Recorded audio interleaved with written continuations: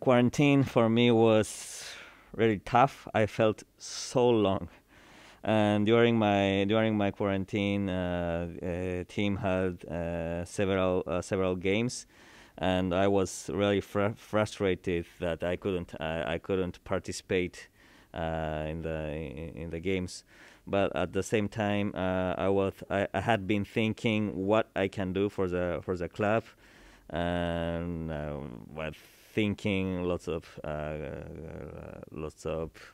things that I can do for the club. And I came here in the middle of the season of the J League, so that 10 days of quarantine worked for me to have good rest.